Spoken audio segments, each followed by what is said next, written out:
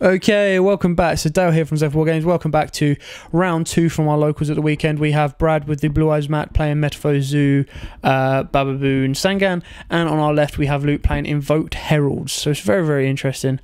Deck to watch, and it's a very, very interesting battle to watch. So I believe Brad won game 1. Luke is going to be going first in game 2. Is that a light statue? Is that... He's sitting on a light statue. What a...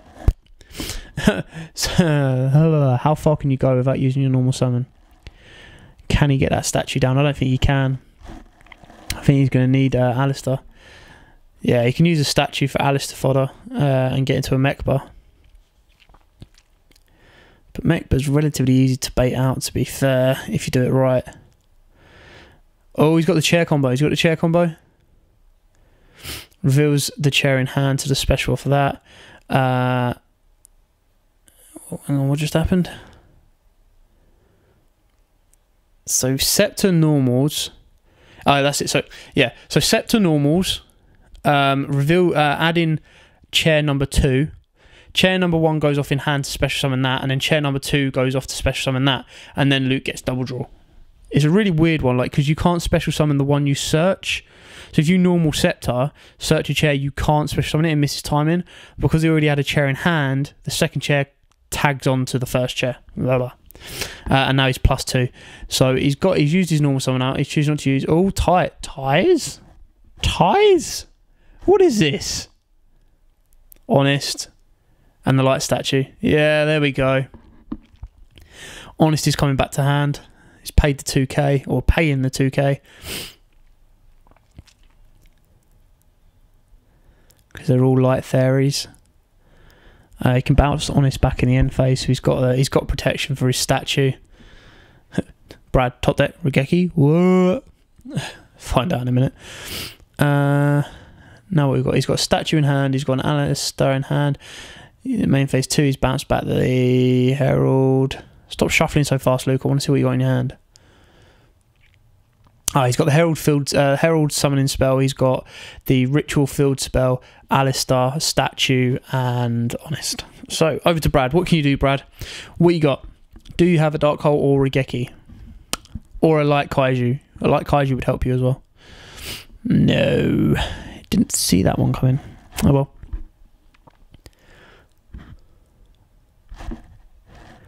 Did he see... Oh, yeah. I was going to say, did Brad see the fact that... Did he just feel his pain invoked? But no, because obviously Luke did pre-prep. What we got, Brad? Oh, off the top with desires. It must be desperate. He top decks that Regeki. Whoa. Whoa. What's he top decked? What have you top decked? Oh, he's top decked a Dark Hole. No way.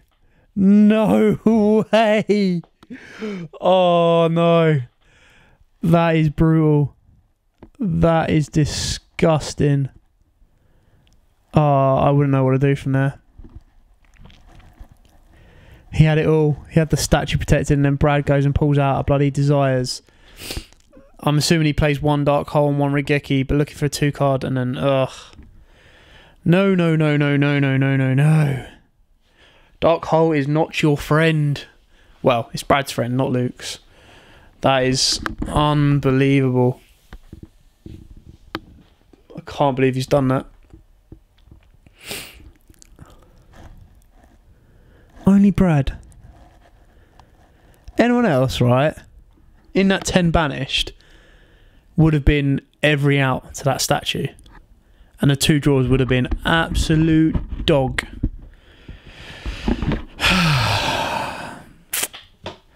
I'm not sure what I can say about that, to be honest. I hope he's banished his... Did he banish his Talking Tom Bog? I think he banished his Talking Tom Bog. There you go. That's karma. Slightly. Well, unless he's holding on to it. No.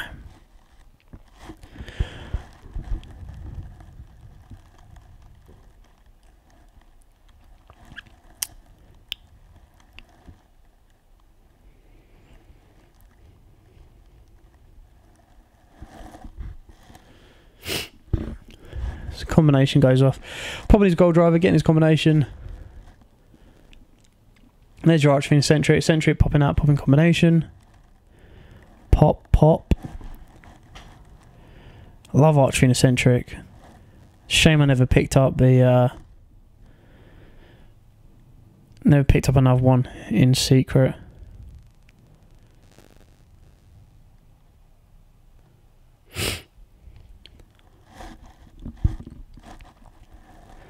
Now we just sit and wait, let Brad go off. Can Brad OTK is the question. If he can, I feel sorry for Luke, because he had a very strong board. There's your talking to a bug, so he did have it. Keeping us waiting, how dare he. Totem bird, so even if Luke does want to get a Herald out, ain't happening.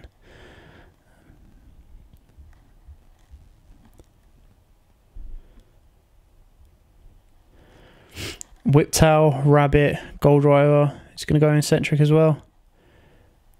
Is there any point in going eccentric at the moment? Well, what have you got? What can you bring out? Yeah, it goes eccentric. Silverid pops eccentric, so we just used it as fodder, pop fodder, to get fusion, I would say. Is that right? And then Rabbit's going off, gives him his 2 space for his Silverids. And then you're going from there, you're going to get your... You're gonna have a bad time. Yeah, and then Luke just concedes. There's not much further Luke could have done with that, I'm afraid. That desires Dark Hole kind of did it. Really. Not much more he could have done, unfortunately. Did he have the eccentric in hand? His eccentric in hand could have popped it, but that Dark Hole just did all of the hard work for him. Well, there's always next time, man. So that was a very interesting game, all about top decks and luck. So thanks for watching. Don't forget to like, comment, subscribe, share. We do have more rounds coming up. I believe we've got 2 more rounds coming up for you guys. So stick with us. Thanks for watching. Like, comment, subscribe, share. And until next time, guys, as always, happy dueling.